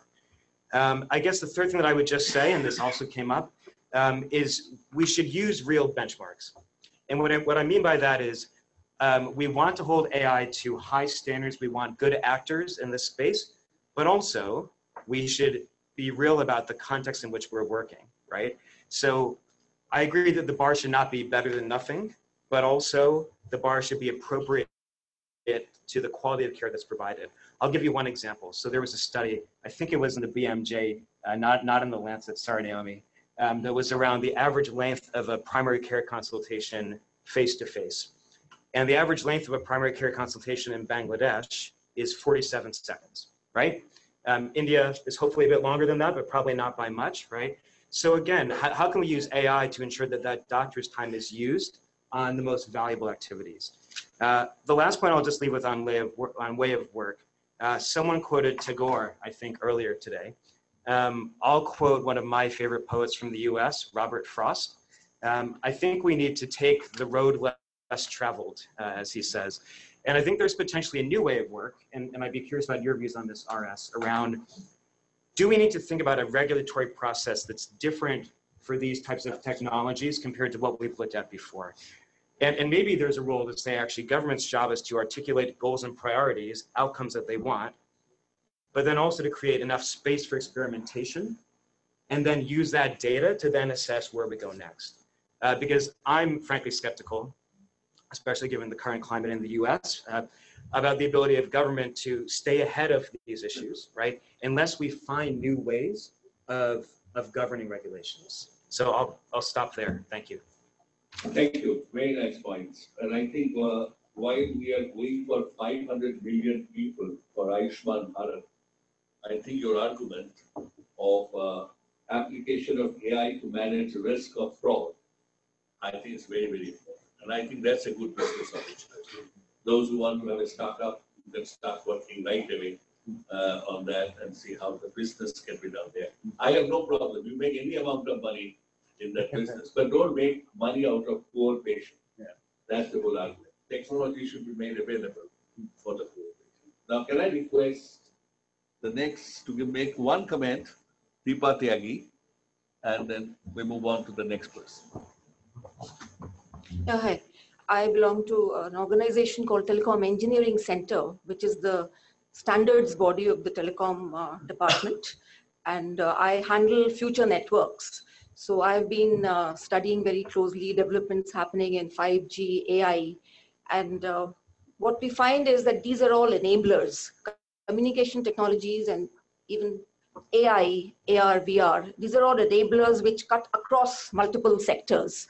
So now, since the theme here is health, so 5G and AI, they are going to be enablers for health. Now, recently, while I was studying this, I sort of Googled and read a lot of documents and a lot of policy decisions that have been being taken place in US and all. So US, American Medical Association, they have just recently, I think in 2018, they had come out with an AI policy, which said that AI should be a very well thought of, well designed, clinically validated, and a very high quality AI. That is what is the policy. Now, recently, just about a month back, they have further amended it, and the 4 broad guiding principles are that the aim of AI should be quadruple. It should enhance patient experience of care and outcome. It should improve population health, and it should reduce costs while increasing value to the customer. And 4th, and very importantly, it should support professional satisfaction of the physicians and healthcare providers. So if you look at these 4 broad frameworks, so in that context, I think since I come from the telecommunication side, I would like to say that AI frankly depends upon the quantity of the amount and the quality of data that goes into the system. So data, as we said, we need to have a very robust ecosystem of data, and the 5 R's of data are, the data should be very rich, rich in terms of context, rich in terms of attributes, rich in terms of dimensions. Then it should be reconcilable. It should be robust. It should be relevant. Now, in the realm of big data and metadata, there's a lot of data, a lot of it which may not be even relevant. So depending upon the query or the patterns that you're looking into, there should be some kind of a data on tap, that you have the entire data, but based on the query or based on the research or based on the patterns that you want to see, you should have the data available. So what is desirable, of course, this is a utopian concept, it looks utopian at this point in time. We need to have a patient-centric, vendor-independent, unified data platform from which different organizations or different hospitals, different organizations who are working on AI algorithms, they can just take data based on their requirement. 3rd, of course, is the data collection. Now, data collection in the case of, say, remote patient management, you're supposed to collect data from the customer, from the patients. Now you need sensors. Now, the quality of sensors as of today are of all kinds and all shapes and at all costs. They're available in the market, but there is no regulation on the sensors. So there has to be some kind of a testing and a certification mechanism of the testers, because the quality of sensor is going to decide on the quality of data that is collected. Now, once you collect the data, it has to be transported to some central location. So you need communication links. So you need, now depending upon what is going to happen at the other end, you need how quickly the data should be communicated to the remote end where you're going to process it. Or in case of, say, robotic surgery or something, you have things like ultra reliable and ultra latent, very low latency data. So hopefully now there's been a lot of talk about 5G. So the 5G communication technology should be able to take care of a lot of these challenges of communication, low latency, ultra reliable data. Then you have a lot of new technical concepts in 5G like network slicing, where depending upon the application that you're going to use this data for, you will be given preference over other voice-only kind of applications. So because imagine, now there's so much of fuss in the country when there's a call drop, which is just a voice call. Now imagine if you are doing some robotic surgery from a distant location and some data is being sent to the robot from the master control room, and suddenly the communication links snap, and the surgery goes fut. Now, whom are you going to make it, who's going to be responsible for it? Is it going to be the algorithm provider, or is it going to be the communication link provider who did not adhere to the SLAs that he was supposed to give? So there are so many different stakeholders, from the place from where the data has been collected to the place where you're acting on that data. So there are different stakeholders, and it'll be extremely difficult in case something goes wrong, that how do you exactly apportion the blame or the accountability? So that is one area of challenge which we find, because even the telecom service providers will come into the network, because they are the ones on which their network is being used to piggyback or to transport the data. So this is one challenge. And of course, second is the certain kind of biases which can come into the algorithm. So because the biases in terms of gender, sex, socioeconomic, because health is again is dependent on a lot of socioeconomic conditions also. So it also depends upon who's written the algorithm, and these biases of the human mind, because I'm told that there are about 100 biases, cognitive biases, even in a human being. So imagine a person who's writing these algorithms with these biases. So it is inevitable that these biases may also creep into the algorithm. So just like we have human IQ tests and measurement mechanisms, I think we need to also think about AI quotient, because AI is a very loosely used word. Any processing of data, people think it's just some IT work that is happening, and you're just processing data, and it's called an AI. But then we need to have some kind of a grading. You need to assess the algorithm in terms of its robustness, transparency, bias-free, and stuff like that. So you need to have an AIQ. So these are some of the challenges, but in the end, I feel that since this is not a Google download or something, this is about human beings. So there will always be a human in the loop with whatever highly advanced AI we may adopt. There will always be a human in the loop. And I think we should not get overpowered by the technology. All we need to do is get empowered by the technology. That's my take on this. Thank you. Thank you. I just want a quick comment from Dr. Varun. We are running out of time, so I'll give chance to the audience. There is a small presentation, 2-3 slides. I'm the only lawyer present in this among the August gathering. And actually, it becomes impediment on me. Yeah. So maybe I want to connect directly to you. So one thing is we have the suggestion to output an AI software life cycle for health, meaning those aspects of biases that you just mentioned should be part of that also. So that would be an extension of the ethical group, that not only the data are subject to ethical considerations, but also the AI software development itself and the way the metrics are set up, the testing, etc. That's one thing. The second thing you brought up is something that we have briefly discussed before, but this hasn't been yet on our agenda, which is what formats should be used to run a remote AI application, meaning you are acquiring here, you are transmitting data over there, you get a result back, and that could be in terms of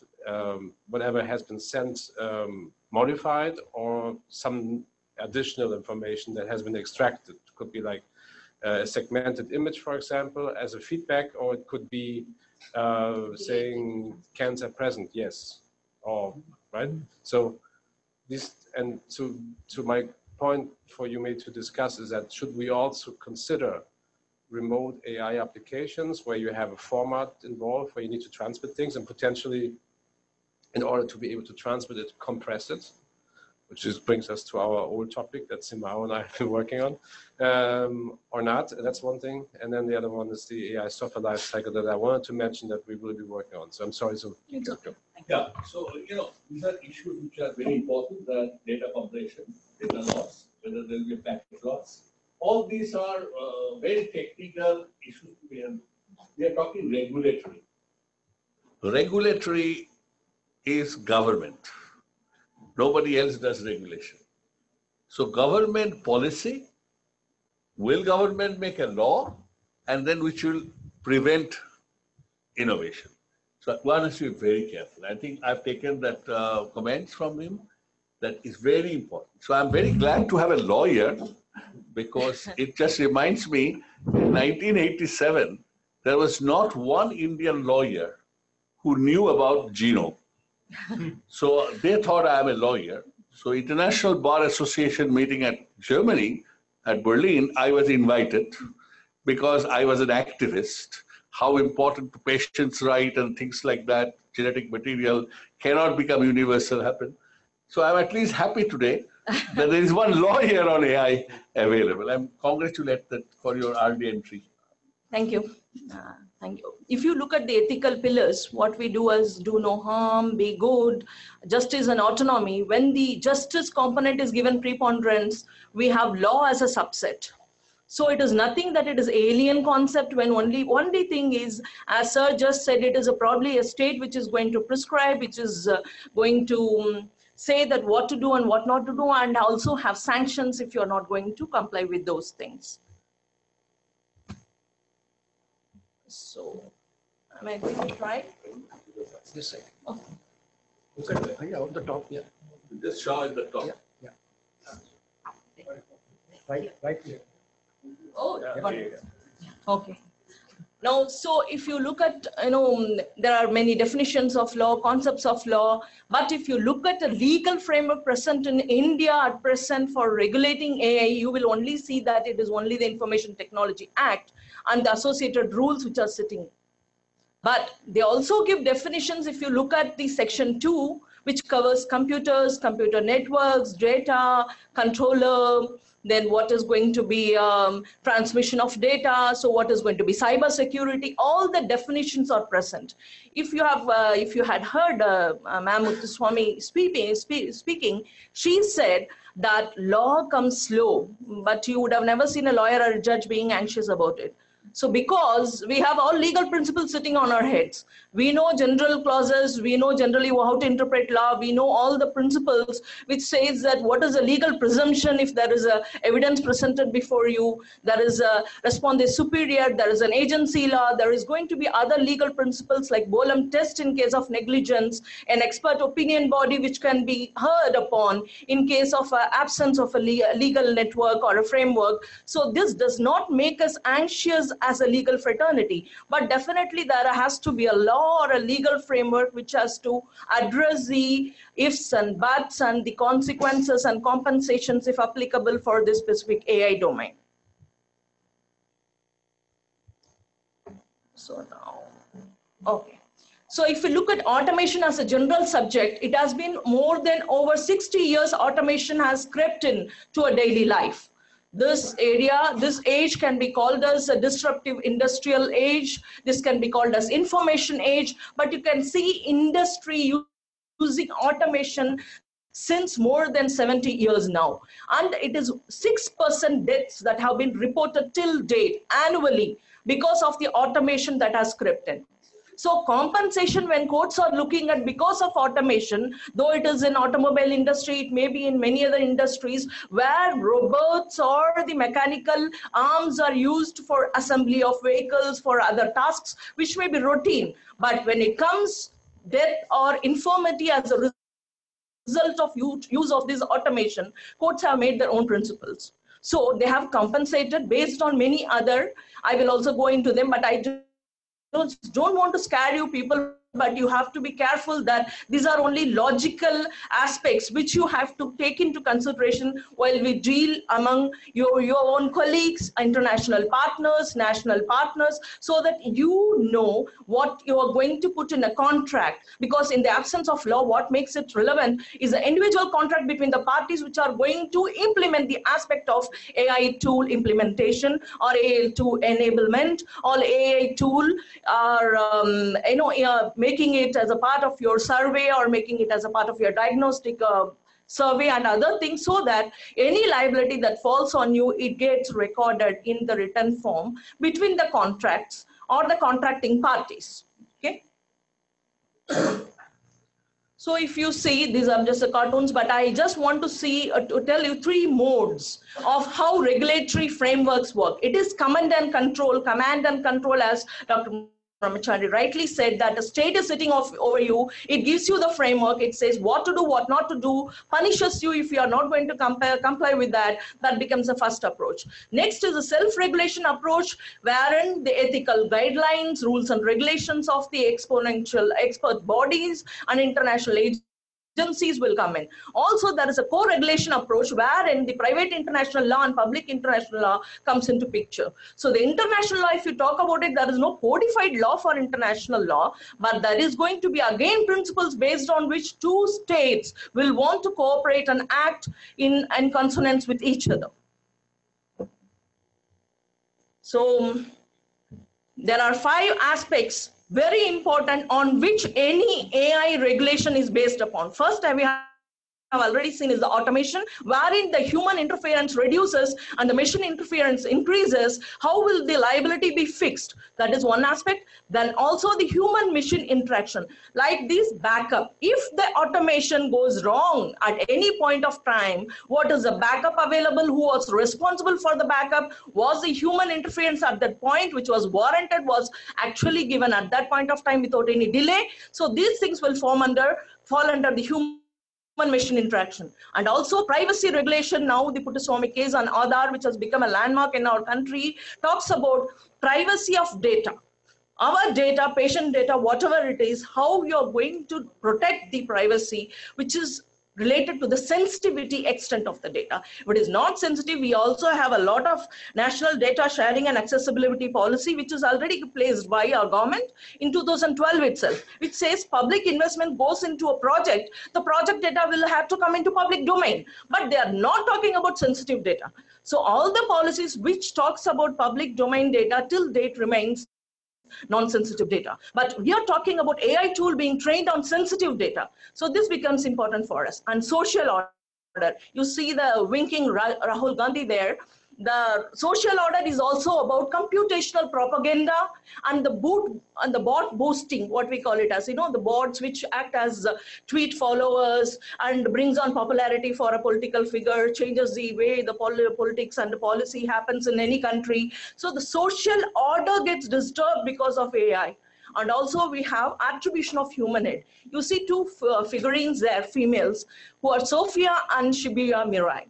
So one is now a citizen of Saudi Arabia, that is Sophia. Another, Mirai, is the Japanese citizen. So they have been given humanhood. So they are now citizens as like you and me, who have rights to sue, to be sued. So that takes away the liability of anyone, programmer, any other third party from these AI humanoids. So this is one extent in which we are now creating citizens, so which are bots earlier. So this is also one concept we have to look to. So this figures from iRobo and our own Rajinikanth's pictures you might have seen, and also the Asimov's, sort of an imaginary law for AI, which says do no harm to human being. So you don't do anything which is in contravention to the first law. Even if you have to protect yourself, you take care of the first 2 laws. So this becomes like a rhetoric. You have heard it in movies, but then even if you are looking at, everyone was saying the same thing. Best interest of the user must be kept in mind when you're having AI in any part of the healthcare sector. Now you are looking at the legal principles now what are being put into place. Now, another good thing, Dr. Neeraj, I want to tell you, the American Medical Association looked into all the telemedicine cases which are based on medical negligence when it was given through medical consultation that was given through telemedicine, not even a single case reported. So you need not be worried that if there is going to be a telemedicine, if it is going to be AA, there is going to be, so many law cases which are going to fall on doctors. Maybe your insurance will go up, your liabilities are going to go up. That is not the case. So anything which falls within the 4 pillars and the domains and perimeters of your ethical practices is going to protect you, whether it is going to be telemedicine or not. Thank you. So when we look at tort is a simple civil mistake, which when you have a pet in your home and that pet bites your neighbor, you become responsible, that is tort, in simple words. So that is one legal principle. If you have an AI which you are using, you are causing harm to your patients, that is a tort principle which comes into picture. Now, agency law. If an AI tool is being used by a radiologist in remote areas who is going to look into the images and also going to determine the presence or absence of a disease, the agency law. He is acting as an agent to the principal. And legal person, this we have already seen. If this AI is given a legal person status, who will become liable? So that is the third one. And product liability or professional liability are already existing principles in which the professional or the product which enters the market becomes, the manufacturer becomes liable. So now we need a Bahubali approach, definitely. So it is going to be multi-pronged at institutional level, at national level, at global level. You have to have a policy and monitoring review at institutional level. You have to have regulatory framework, and you have to have an enabling ecosystem. Like Brahmachari sir said, it should not be restrictive. It should enable people, facilitate growth in the sector. And globally, it has to be international cooperation and recognition and remedy whenever the damage happens beyond the geographical limitations of the presence of the tools or manufacturer of the tools. Thank you. Sir, I have finished. Thank you very much. I think, fortunately, I must say that in India, our doctors are well respected. They're part of the family members. And I do not think I'll ever sue Dr. Balram Bhargava if I get a heart attack tomorrow. He told me you are not going to get heart attack. You keep all the medicine. Okay? So therefore, I think in the Western context, we try to understand India, which I want to make sure that we don't do that mistake. India has to be understood in AI context for India, which may be extendable to Malaysia, Indonesia, I don't know how many countries, but not to the West. I repeat in front of American, European, that AI application to healthcare will come first in India. If you are to go to the city of Bangalore, you will be shocked to see how many posters, how many companies all knowing about AI, right? So my feeling is that we must have 1 or 2 questions. I will ask her to give a comment since she's sitting here, and then we break for coffee. Is that okay? Thanks, yeah. So super interesting panel, really. Thank you very much for all of your comments. I think sitting here were 2 kind of thoughts that emerged to me, and one is that in terms of regulation, there's regulation which stifles innovation, and then there's regulation which you can direct it in a positive way. And I definitely heard that there's a huge amount of skepticism among the panel in the way that regulation could be used in a positive way, and a kind of a challenge, therefore, for regulators when they're coming to this area to give contributions that add value and speed up rather than slowing down innovation. And then the second theme that I heard throughout the presentations was really thinking about regulation as a balance between what's international and what's local. So when I consider regulation for AI, then I see some benefits in a global approach, because I see therefore solutions that are developed or created in one place can then be sold or marketed in another. And also that it helps with equity in different places. So the UK population is pretty diverse. If you train a model in the UK population, how convinced are we that it will work on the the Indian diaspora in the UK? So there's a kind of a benefit both ways there as populations change. But what I hear very much from the panel is no, India is a very different situation, and so really when regulation is created for AI, it has to look at the specific challenges for this context. So I'm really interested as we go through the next few days of the workshop to see where the kind of balance is for those, liberating regulation versus constrictive regulation and kind of local versus international regulation. So thanks for all your comments. It was super interesting. I learned a lot. Thank you. Is there any question? Yes. Andrew Lin. Okay, thank you. I wanted to ask a question on regulation of data, collated data. And I say this with the reason because I haven't got a clear answer from either panel, although Dr. Kannan came closest with open access, the requirement for metadata, ontologies. Now see, why I say this is that if you look at the Western world, you have regulation where ownership is largely in private bodies' hands, insurance companies, the Facebook kind of industry. On the other extreme, you have the Chinese model where it's all owned by the state. Now you have Europe, and I've been watching the EC's. I think the regulation has been almost in the opposite direction. For instance, it's getting irritating to accept a cookie request for every website you look. But this is something that we have to look at because that gives ownership back to the person actually generating it. Now, what is happening with reference to health data, and do we have a model in which we can generate some sort of synthetic data set so that we can build models for it?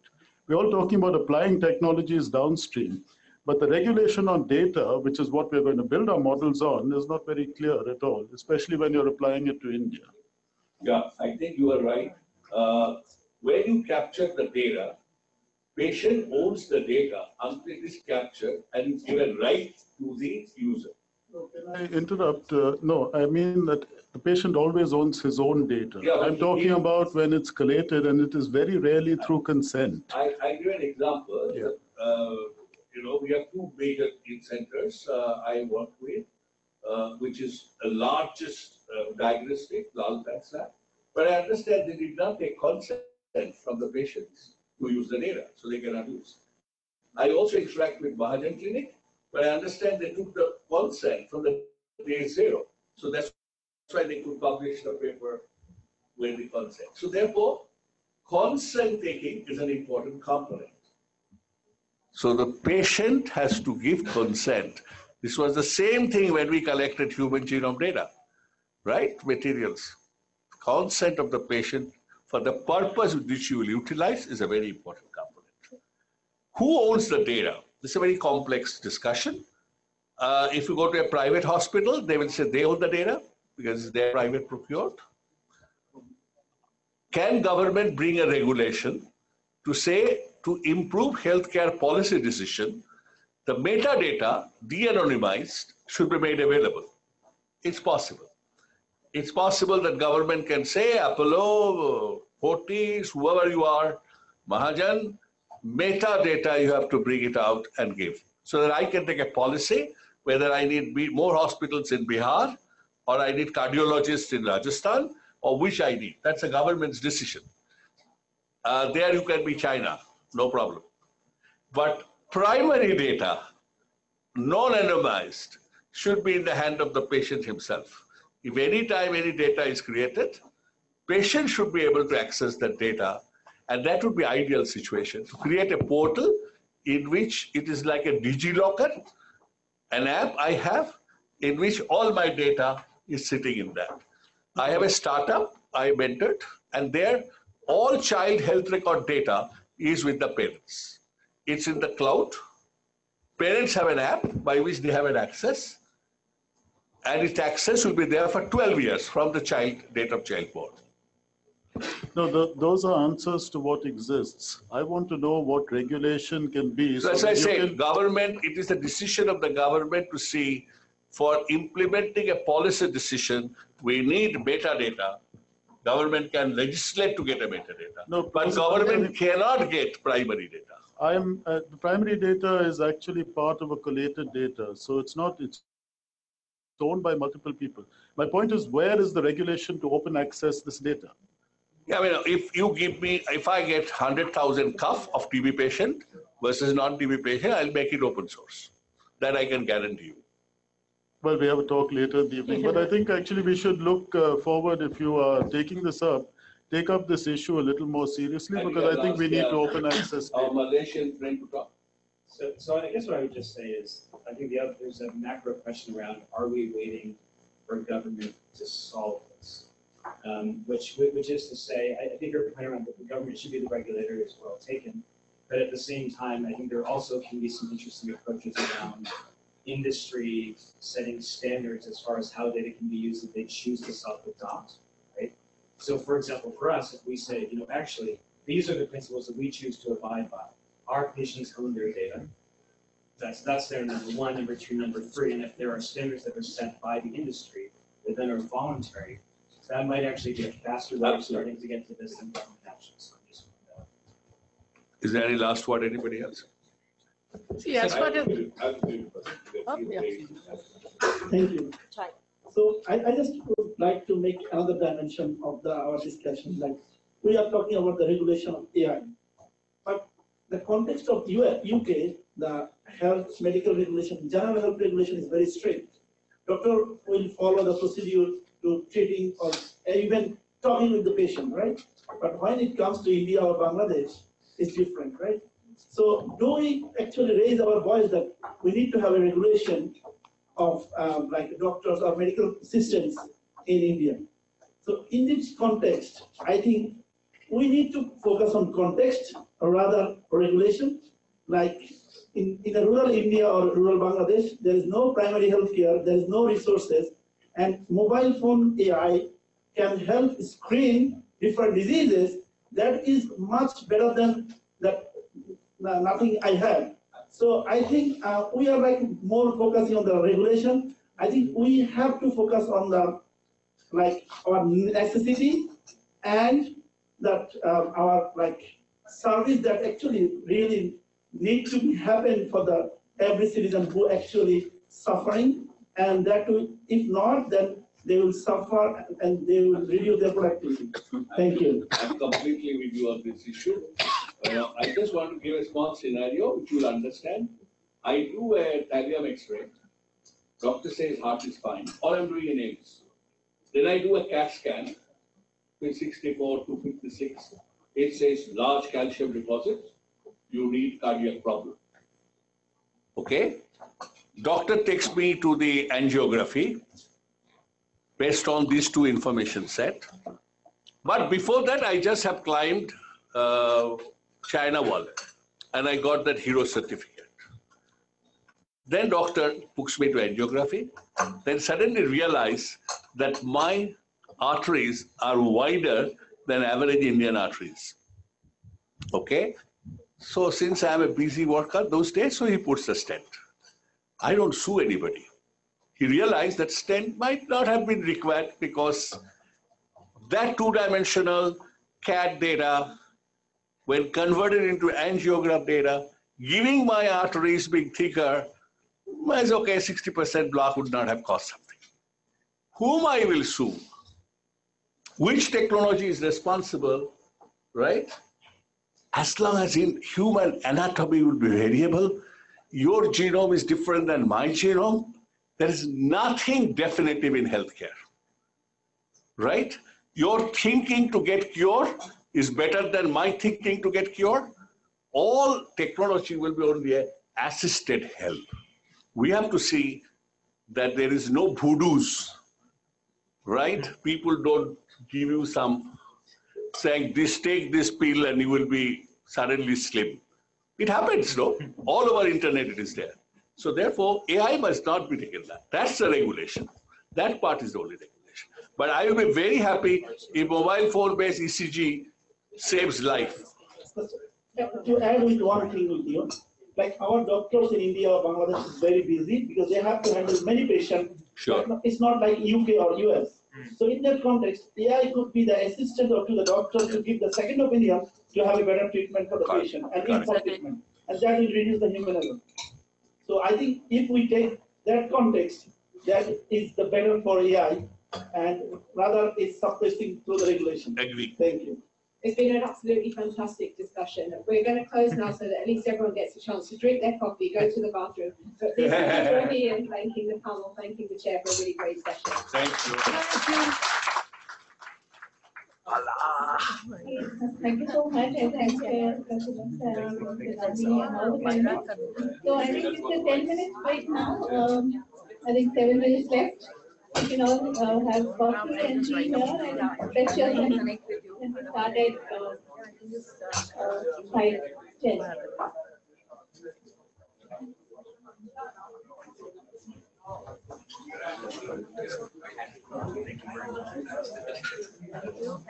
Boom, nice to meet you. Wonderful, wonderful.